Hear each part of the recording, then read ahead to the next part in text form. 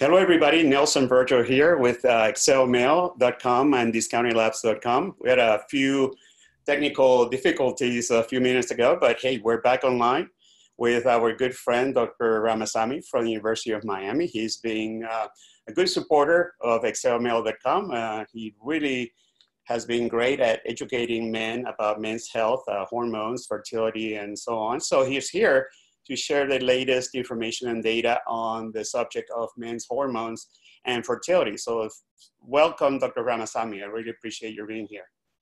Thank you, Nelson. Nelson and I initially met when I was a fellow in Houston. This was now 7 years ago, and we've stayed in touch since then. And Nelson's obviously been an encyclopedia of men taking testosterone therapy. Has certainly changed the way that testosterone therapy has to be viewed by men. Certainly this bad stigma that's associated with men taking testosterone. I think Nelson's done a fantastic job in trying to alleviate. However, the reason I'm here today and talking to you all today is I am a urologist and I specialize in men who are interested in fertility. And I see this just about once or twice in every clinic wherein I see a guy that's coming into the office that has been on testosterone and steroids and has basically cannot conceive.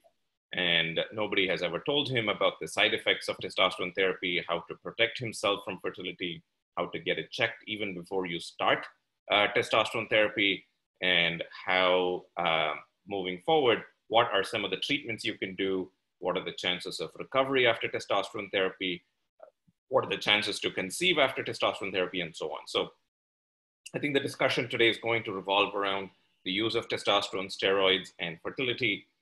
What are some of the factors that you can do? I'm going to talk a little bit about hCG, some of the research that we've done, and more importantly, estrogen and how important estrogen is in combination with testosterone in men. And so we'll get started. I'm going to share the screen if I can, Nelson. Yeah. Scroll down and yeah, scroll. There you go. And let's do a slideshow. You're a pro at this anyway, so there you go. I'll remain quiet, by the way, unless there are questions, that come up. Yes, absolutely, sure. Or if you have any questions, certainly you can stop me and ask. So I'm a reproductive urologist at the University of Miami. For those that want to follow me on Facebook, we were supposed to do this on Facebook Live, but we're now doing this on Zoom, so this can be shared on YouTube. You're welcome to follow me on Facebook. I'm a member of the Testosterone Replacement Therapy Discussion Group. Certainly, if you want to direct message me on Instagram, that's my Instagram handle. It's my last name, Ramasamy MD. And if you want to ask me questions, I'm happy to answer that way as well. So the goal for today, we'll start off with a case presentation, something that's similar to what some of you might be experiencing. This was a 26-year-old guy. He was a firefighter. He's been on testosterone therapy for many years. He's newly married to his 24-year-old female. They've been trying to achieve a pregnancy for about a whole year. They first go to the IVF center locally in town. The wife gets worked up with all of her blood tests and the ultrasound and so on, and everything comes back completely normal. And they're like, the guy's probably an issue, go check it. And then his assay, which stands for semen analysis, basically comes back twice azoospermic, meaning there is no sperm in the ejaculate. And the guy gets completely shocked that he's been shooting blanks all these years, and he is surprised and he doesn't know what to do. So the wife is upset that they've been trying for a whole year and he's been shooting blanks. The husband's upset because he doesn't know why he's been shooting blanks, and there's so much panic. And so they come and see us in clinic, and the guy's healthy, right? Other than being a firefighter and other than using testosterone for his general health, he's just a healthy guy. He's never had surgeries, doesn't take any other medications. And his testis volume, when you examine it, is 6 cc. So normal testis volume in men is around 16 cc to 20 cc, and his testes are small at 6 cc. And so you ask him a little bit more detail. He had gone to the men's health clinic when he was about 18, 19 years old and has been taking testosterone cypionate intramuscular injection for about 10 years, every week. And this is what was prescribed to him at the men's health clinic. Nobody told him about fertility. Nobody told him about fathering children. Nobody told him about the potential side effects of testosterone causing infertility. They just said, this is great for your health. You need to start taking it. You have low testosterone, and he's been taking it ever since then. And he's a firefighter, so he doesn't use this for competitions or anything like that. He had low testosterone because he wasn't sleeping well, and he was prescribed testosterone therapy. So he comes to our clinic, and we basically draw some labs on him. The biggest labs that we will get in a patient who's interested in fertility, who's been on testosterone, are basically 4 things. It's FSH, it's LH, it's testosterone, and it's estrogen. And his FSH and LH, as you can see here, are undetectable. These 2 are basically hormones that are produced by the pituitary gland that is important for sperm production and testis size maintenance, and both of them are undetectable. And his testosterone is a little high. He's probably using it a little, but maybe when he was using it, it was around 1300 to 1400. And now that he's off of it, it's on 380. He feels like shit, right? His wife is upset. He has stopped his testosterone. He's shooting blanks. His whole life is in a panic state, and he just doesn't know what to do. And one of the first, yes. You know how long he's been off testosterone? After this, he's been off of it for 2 months now. One of my primary interests started from when I was working at Baylor with Dr. Lipschultz, looking at preserving fertility in the hypogonadal patient. So in someone who's taking testosterone, what can we do to try and preserve his fertility, either before someone starts testosterone therapy, or then if they want to come off of testosterone therapy, what do we do? How do we make the patient happy, keep him happy, keep the wife happy, get sperm back in the ejaculate? There's so many competing interests over here that we need to make happy, correct? So it's not just like, go take your testosterone and everything's going to be okay. And so I think for all practical purposes for today's talk and for today's lecture, I think this is important. Exogenous testosterone, especially long-acting testosterone and steroids, is a contraceptive. It's not a good contraceptive. I can tell you that. Only 2/3 of the men who take testosterone therapy for 6 months or longer have azoospermia. 1/3, so 33% of men will still have sperm in the ejaculate and can still get their partners pregnant. So it's important to note that just because you're taking testosterone and somebody told you that it causes infertility doesn't mean you're going to have 0 sperm, and that's a great contraceptive. There can still be sperm in the ejaculate in 1/3 of men, and so you should understand that they can still get pregnant. But 2/3, which is basically majority of men that are taking testosterone, it is a contraceptive. It can lead to azoospermia, and you should just understand that it is a side effect, regardless of the dose, regardless of the frequency, regardless of how long you're going to be using it for. It is a contraceptive and should remain as such. Now, what are some of the options for men who are interested in fertility, who still want to conceive? We've done quite a bit of research on hCG. And hCG now is actually being controlled a little bit more by the FDA, but it's certainly a very good option to treat in men who wish to preserve fertility. So hCG is similar to the LH, the hormone that is made from the pituitary gland, and it can stimulate your own testicles to make testosterone. And some of the research has also shown, with Dr. Lipschultz has shown, that hCG can be used in maintaining testis size. So if the testosterone from the testis is still being produced while someone is taking testosterone from the outside, I think it's important that if you want to maintain testis size, that is a very good treatment option. And hCG can certainly be used to boost your own testosterone. They always ask me, they're like, Doc, can I do something to boost my own testosterone? My wife does not want me to take testosterone. They think I'm done with this. I can't go back on this. Can I do something on my own? And I think to support your own body from to make testosterone, hCG is a very good treatment option. It doesn't give you the highs and the lows and the peaks and the troughs like testosterone does. It doesn't have the dependent side effects like testosterone, because testosterone is a steroid and you can become dependent on it. But certainly hCG is a good natural way to increase your own testosterone, as long as your testes haven't shrunk too much. If the testes have become very small, then regardless of how much hCG you pour on it, it's not going to make a lot of testosterone. In men who have good testis size, like 16 cc, 18 cc, and they want to come off of testosterone, hCG is a very good option to boost your own testosterone production and to keep the natural cycle going. I'm going to... Ramasamy, before we continue. This is a real tricky question that I hear a lot.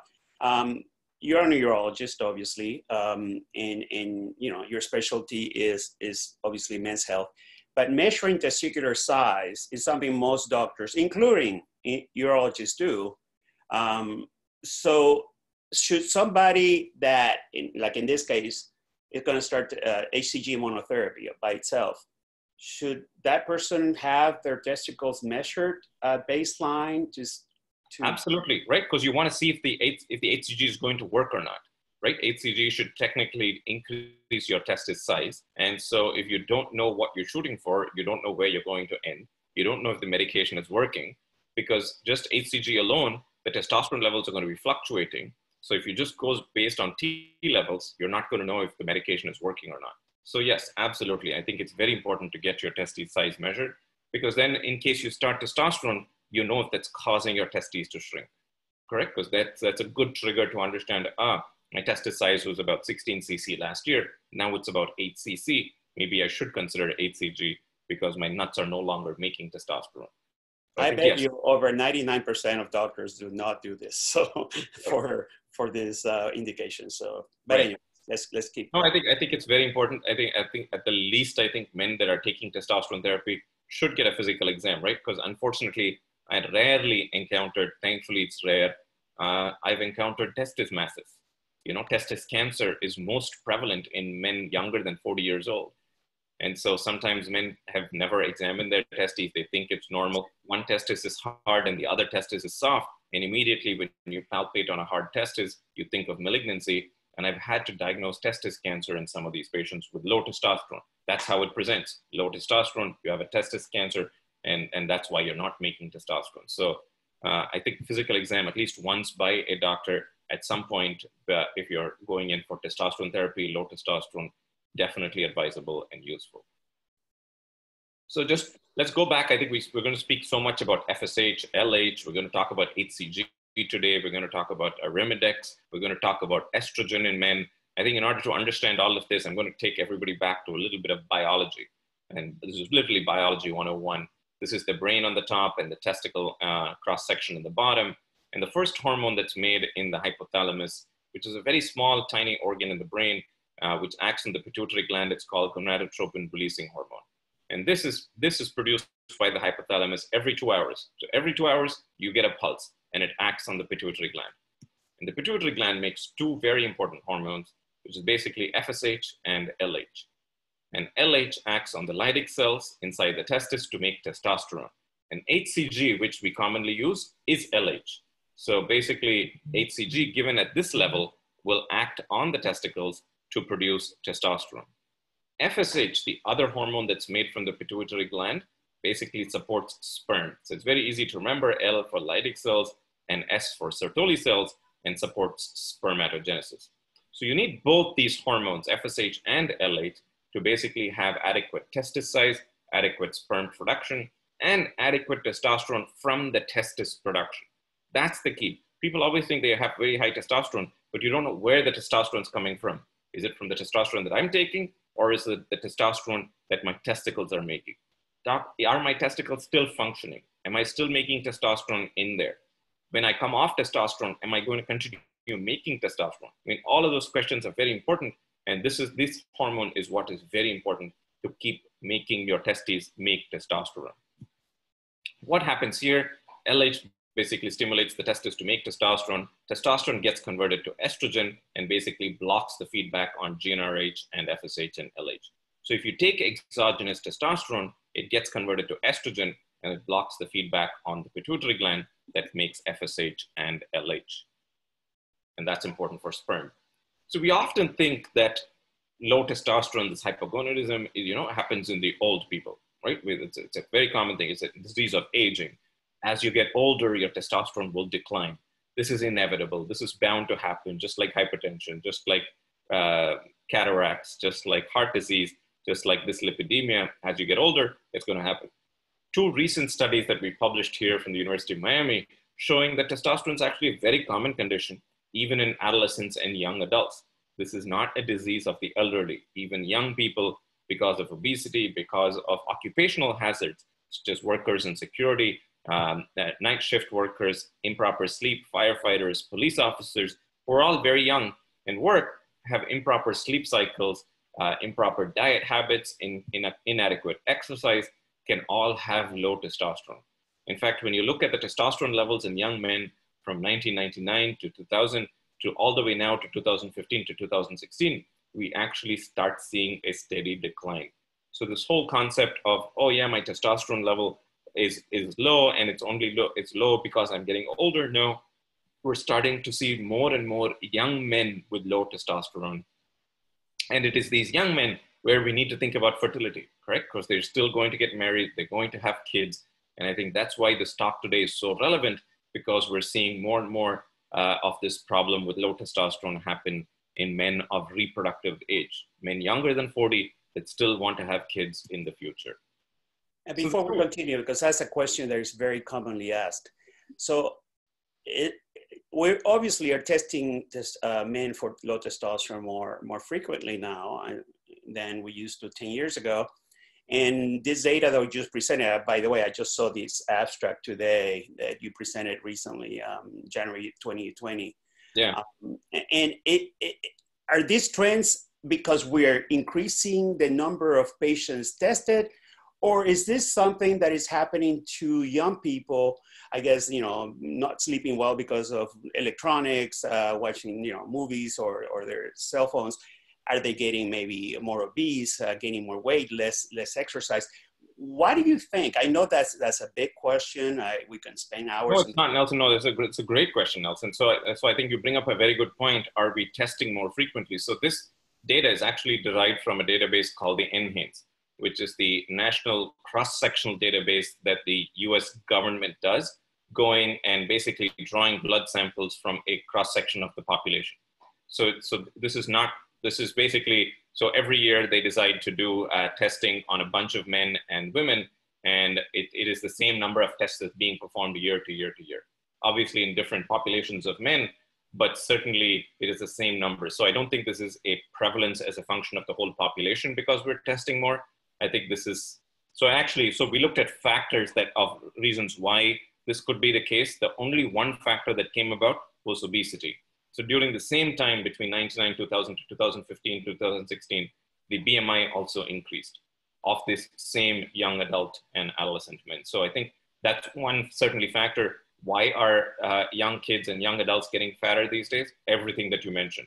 They're playing more video games. You're stuck more to the TV. You exercise less. There's less physical activity. You don't sleep well, and you eat junk food and fast food. Maybe there wasn't as many McDonald's and KFCs back in 2000. We probably have a lot more access to young kids getting to those things, getting to those access to those foods. I think way more now than we did back in the day.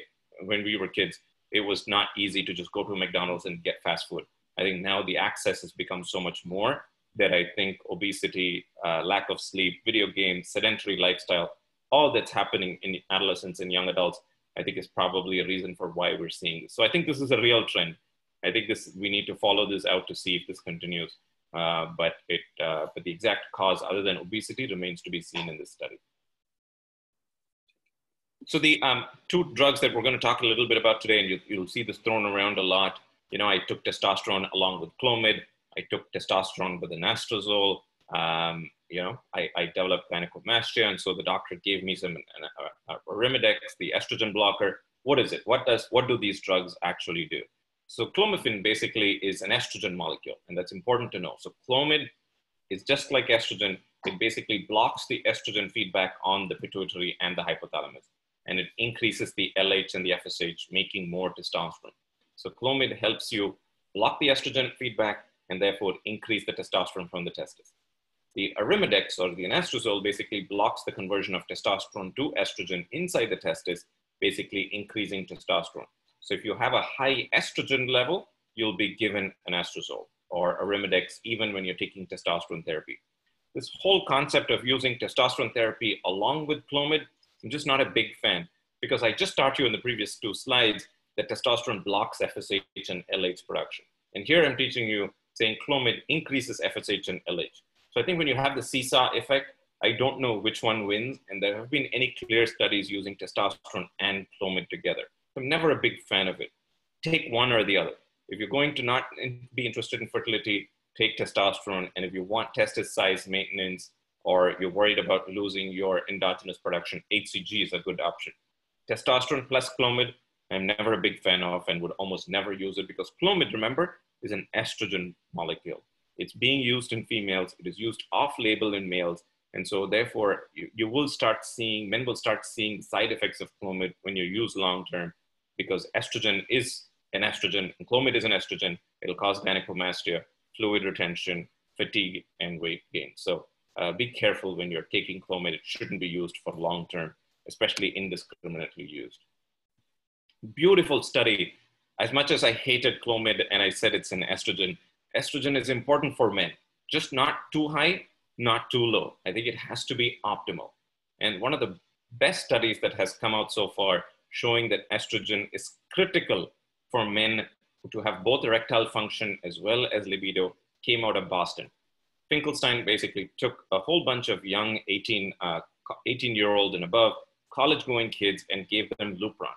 Lupron is actually given for men with prostate cancer, which basically shuts down your FSH and LH production. How he did it, how they got IRB approval, don't know. But young kids were given Lupron, which will basically chemically castrate them. So no testosterone production from these men at all.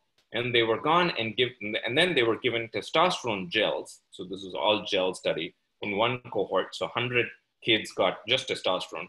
In the other group, they gave testosterone along with Arimidex. So 100 people got testosterone with Arimidex. In the group that got the Arimidex, they basically showed sexual desire was a lot worse than in the group that just got testosterone. Same thing, erectile function was a lot worse than in the group that just got testosterone. Very nice, elegant study to show that estrogen is very important in men. It's important in bone health. I think everybody agrees to that, but it's certainly important for the boners as well. And so we went back and I wrote a very nice review article detailing all of the effects of estrogen on men. I think it's very important to understand that estrogen is important for bone health, but certainly for reproductive function as well. You cannot have too high level of an estrogen and you can't have too low of an estrogen. I think estrogen has to be maintained in the sweet spot. And people always ask me what the sweet spot is. I think it's anywhere between 10 to 40. I think that's where it should be maintained. I don't treat less than 60, so up to 60, I'm okay with it. Above 60, I start treating it. The part that hurts me the most is the undetectable estrogens. Patients come to me saying, Doc, I went to this men's health center. They gave me testosterone, hCG, and Arimidex. They didn't measure any levels. They just gave me all 3 drugs without checking anything. It's like, why are you taking all 3? They just gave it to me. And if you see their estrogen levels, it's undetectable, right? And the guy comes to me with erectile dysfunction, poor libido. All his levels look okay, and his estrogen is undetectable. And so I think that's where it's very important that patients get savvy enough. They understand that estrogen is important. You cannot have undetectable estrogen. It's bad for bone health, bad for erectile function, bad for libido. Very nice study that we did when we were at Baylor, where we looked at predictors of libido in men who are taking testosterone therapy. And interestingly, we looked at age, FSH, LH, estrogen, and testosterone. We would always think, you're like, oh yeah, testosterone, libido, testosterone, libido. The most important factor that was predictive was actually estrogen. So men who had normal estrogen levels actually had better predictor of libido than even testosterone levels. So very nice study here. Estrogen is important. What we saw in the young college kids that were given testosterone plus Arimidex were translated into the larger population of men that are actually taking testosterone therapy. And estrogen is important. So you shouldn't just give testosterone, hCG, or Arimidex to everybody that walks in through the door. I think it's important to measure the levels, make sure it's optimal in a sweet spot, and just don't treat randomly. Let me ask you a question before we move on. I'm sorry that I keep interrupting you. This is the hottest topic on ExcelMale. We've been basically running for 11 years. And if you Google Stradiol, ExcelMale.com, there are thousands of posts. It's basically, I'm kind of, to be honest with you, bored and over the whole thing because I've been lecturing about estradiol for a long time, and this is a great study. Yours too. Yours actually cost a lot, this data, when I say yours, this data, a lot of controversy. People are saying, oh, this is not true. By the way, the units, I guess, are nanograms per deciliter. I wanted to make sure everybody understood that, not picograms per milliliter, as we usually use on the RAP reports. But the undetectable estradiol, we have over 400, we call it crashed estradiol. over 400 posts. Okay, so this is the number one problem I'm seeing out there, like you say. The second thing is I'm really concerned, and I really hope you can clarify that. What is too high? I mean, a man with a testosterone of 900, and there are lots of those, right, compared to a man that has 600, and the Quest and LabCorp ranges, they're basically very different, and I think they're maxed out. Quest is maxed out at 30, I think, and LabCorp at 40, something like that. Those lab ranges also were derived from men with lower testosterone than what we usually see in testosterone replacement. So this thing about what is too high, nobody, by the way, nobody has answered that question in clinical trials. Nobody, not even this great study you went through before. So treating people that have 1,000 nanograms of testosterone compared to 600 and looking for the same high value, I think is kind of, it's it doesn't really make any sense. It's 0.4% of testosterone gets aromatized. So the more testosterone, the more estradiol for a reason. So this thing about, is 40 too high, nobody tells you what so my second question is, what is your testosterone? So I really think anastrozole is, as you well described, overused, overprescribed, causing a lot of damage in guys. I mean, I'm seeing reports of decreased penile sensitivity, right, decreased libido. So it goes beyond that. So I'm gonna just stop here because obviously it's one of those topics that frustrates me as new people keep coming into the Facebook group and into ExcelMale with the same estradiol myth that they read somewhere else. And, estrogen, the word estrogen is about females and menopause and, periods. There is a lot of misconception. It's the same thing with women. We tend to think women don't need testosterone. They need testosterone. So I don't know what we can do. I guess a new study would be nice, looking at the different estradiol levels with different testosterone dosages and what that means when it comes to symptoms. But this is very important, and I'm glad you're covering up. So let's move on. I'm so sorry. Just wanted to add. That's great. So I think the point that I never touched upon is what is an optimal testosterone level for a patient. Correct. I mean, if the guy says I want to be 900, I think my immediate question would be, what were you before? And I think it's the delta, and I wish we had the answer all the time, because some guys have never seen 900 in their whole life. I think if they were always 400 to 500 their whole life. And then you start them on testosterone therapy and you put them at 1,000, I think those patients will not do well, right? Because their homeostasis will be altered, axis will be shut down, hematocrit will go up, estrogen will go up, PSA may slightly increase.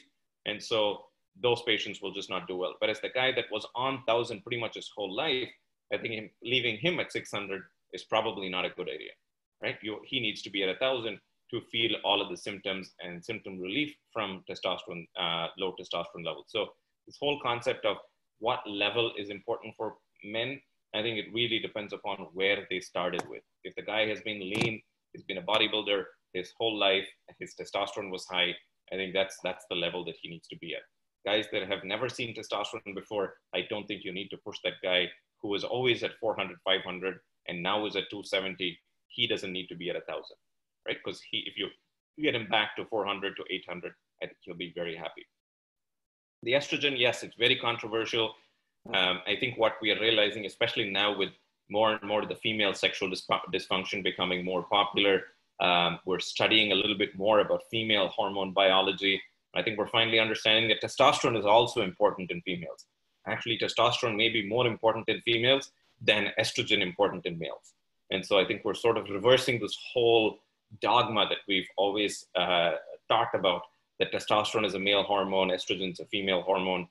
Guys need more T, females need more E. I think we're sort of like flipping all of that around and trying to relearn the whole testosterone estrogen ratio, both in females and males, still trying to figure out what the optimal spots are. But all that I can tell you for sure is that estrogen should not be undetectable in men. That's it. I don't think that is controversial. I don't think men should be given anastrozole indiscriminately. I think it should be carefully measured to see what the level is and titrated accordingly. And this whole 1 milligram everyday dose also drives me crazy. because that will definitely get you undetectable. And so you should just be very careful when you're getting there. So let's get back to our patient. Our guy is a 26-year-old guy. He's been on testosterone, and he's azoospermic. So what do you do? Remember, this is a panic situation. Wife is unhappy because he is shooting blanks. He's unhappy because he's now coming off testosterone and nothing's happening. It's been 2 months and he's still azoospermic. Remember, spermatogenesis in men takes 90 days, so 70 to 90 days. So everything that you intervene will take place in about 3 months. So this is a nice protocol that we published, I think, 2 years ago now. Basically, you stop the testosterone and then start them on hCG and Clomid. And this is where I like the Clomid at the higher dose, because not only are you jump-starting the testis, but you're also jump-starting the pituitary gland. And so combining Clomid at 50 milligram every other day with hCG 2000 every other day. And at 3 months, we check for sperm count. Majority of the men usually recover at this point, and they're very happy. They start seeing some sperm. If it doesn't work, then you add FSH along with hCG and stop the Clomid. Because people often think, okay, testosterone, exogenous testosterone blocks my testes. Sometimes exogenous testosterone can shut down the brain, right? It will block it such that you don't make the hormones that you're supposed to make from the brain in order to boost the spermatogenesis. So we actually have now started studying, this is very new, this is really hot off the press. This got published last month in the Journal of Urology, which is probably the premier journal in the United States in urology. We started studying serum 17-hydroxyprogesterone called 17-OHP. So it's progesterone in men.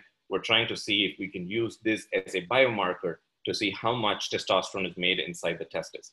Because in guys that want to take both testosterone and hCG, we don't know where the testosterone is coming from. Is it from the exogenous source, or how much is made from the testis? And we just published this study showing that if you measure 17-OHP in the blood, right? You don't need to stick a needle inside your testes to get this level. You can just check a blood test, and it'll tell you how much testosterone is being made inside the testis. So unfortunately, we started him on Clomid, and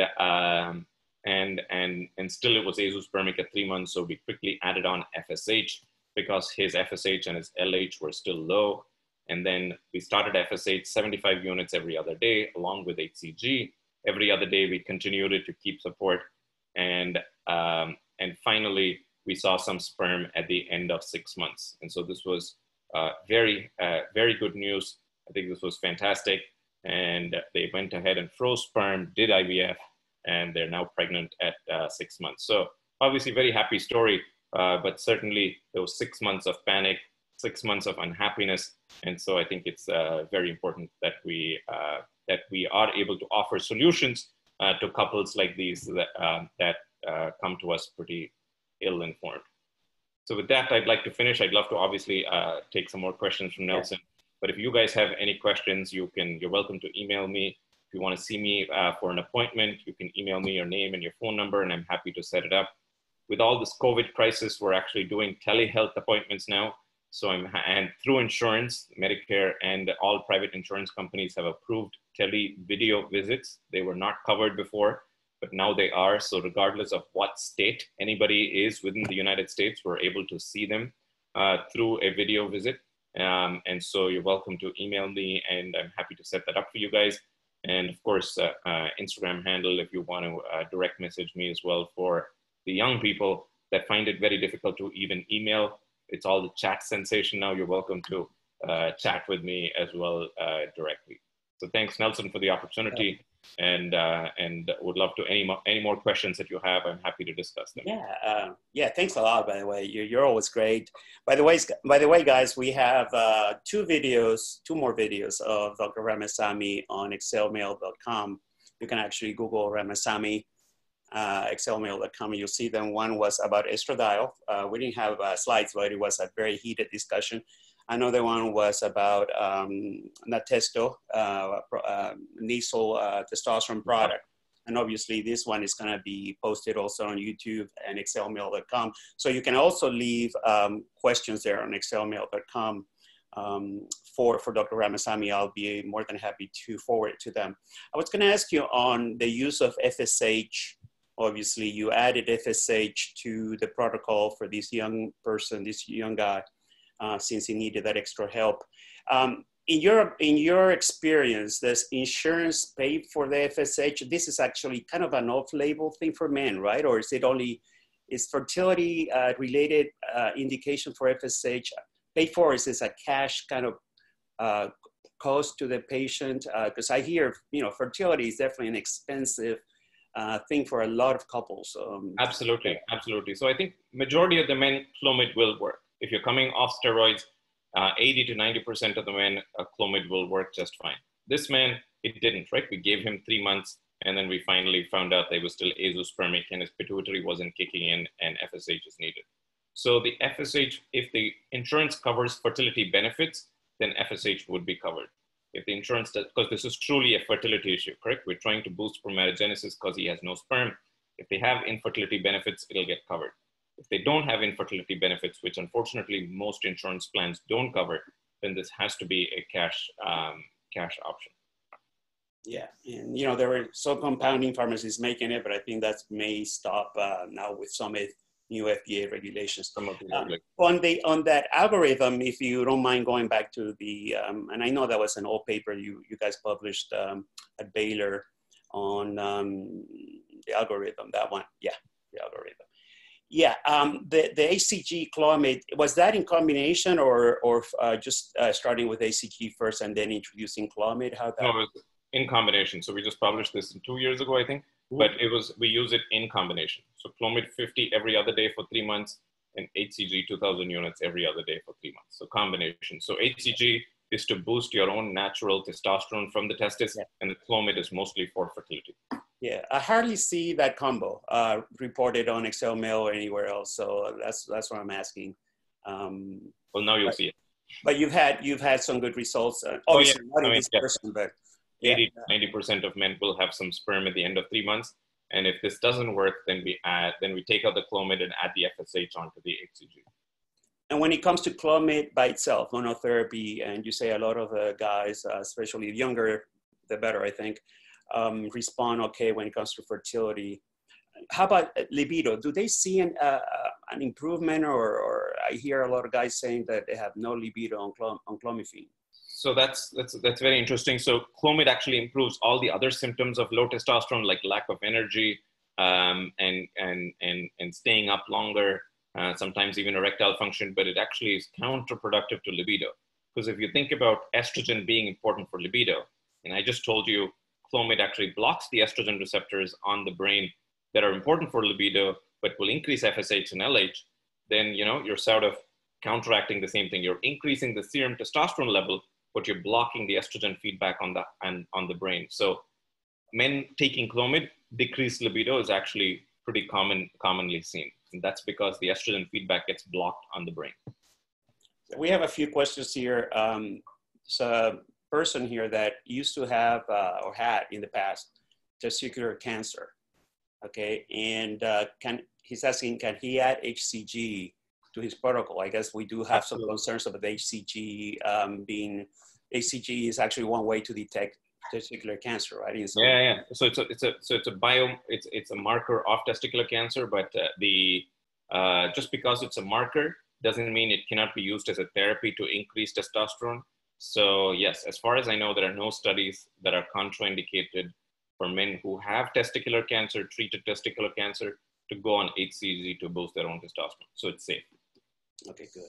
So another question I have, and this is my own questions, obviously I have so many, and most of the times because I haven't been able to find a reference or a paper on the subject. But I have a very strong bias for hCG, obviously. I mean, people know that if you see my work online. We have no data on hCG and libido that I have been able to find. It's all anecdotal, obviously. I think it works for libido, but have you seen any data on libido? So in the paper that I showed that we published, in which we gave hCG to men with testosterone more than 300, we actually recorded some of the symptoms.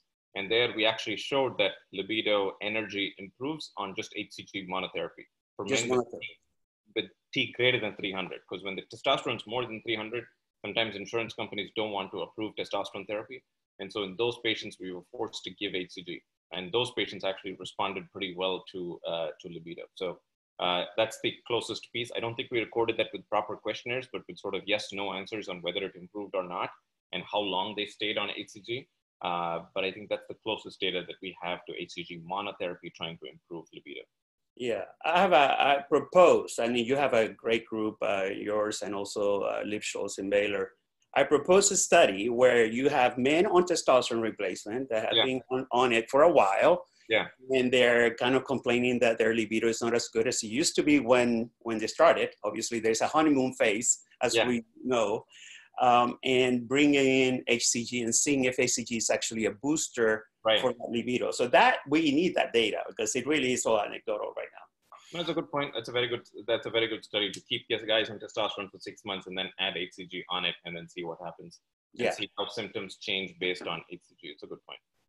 There is a question here, Dr. Ramasamy, is there data that shows hCG has influence on TSH, thyroid function? Yeah, that's it. There's no data that says hCG can block TSH.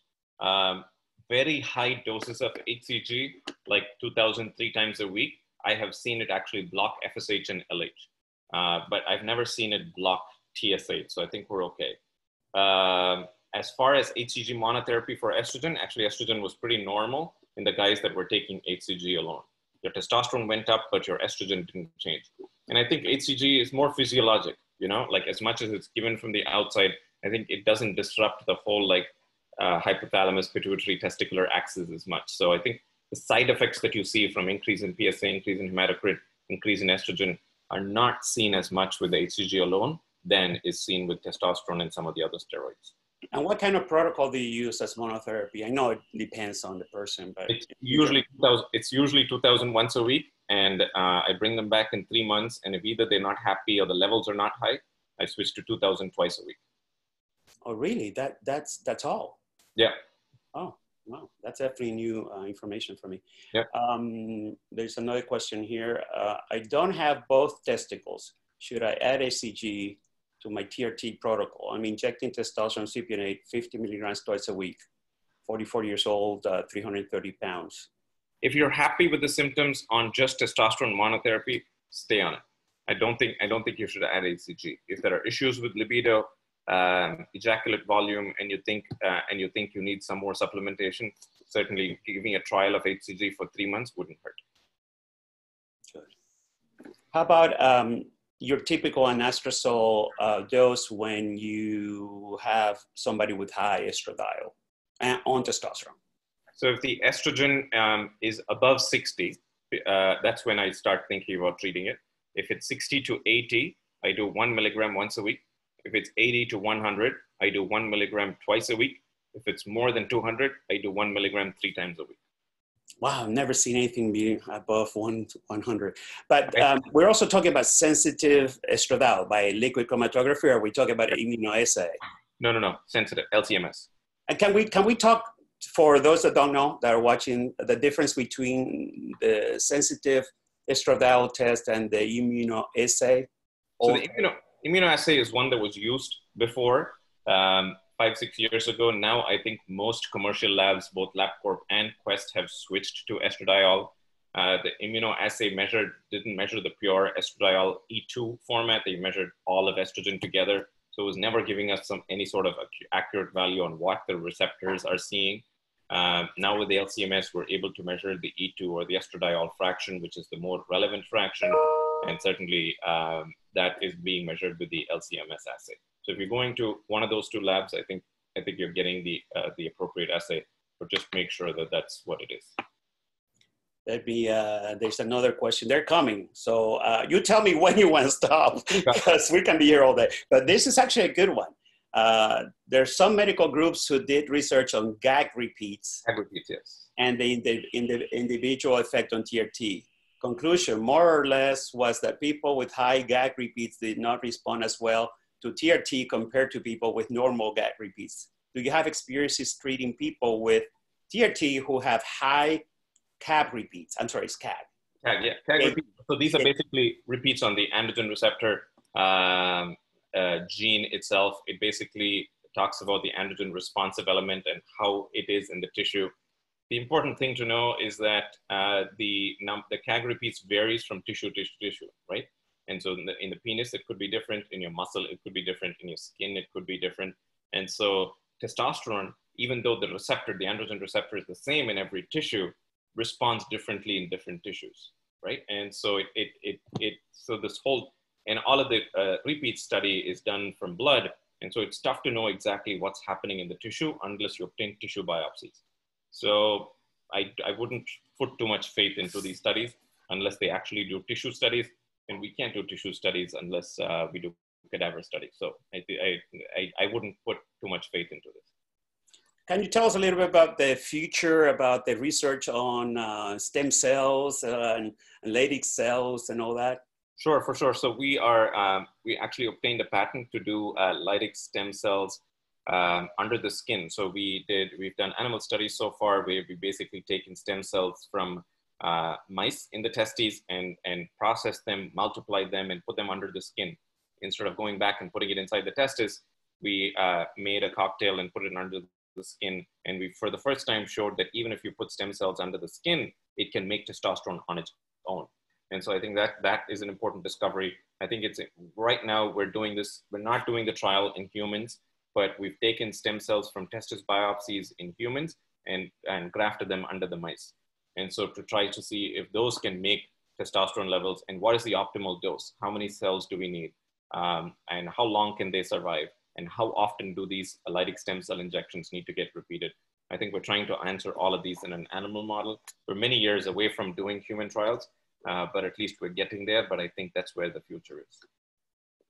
Okay, one more question here, and maybe just one more, and we'll call it a day, so that you can go on with your. I'm sure you're a busy man. The transdermal testosterone creams on the testicles, testicular application of testosterone creams. Do you have any experience on that? No, I don't. I don't think it makes a difference. I think it's subcutaneous delivery. I think it needs to get into the bloodstream very well. I have no experience at all. It shouldn't be used on the scrotum, on the testicles. It should be used on the skin as it's indicated. I don't think it'll make a difference one way or the other, as long as it's getting absorbed through the subcutaneous tissue. And I think testosterone is a fat, right? Scrotum doesn't have fat.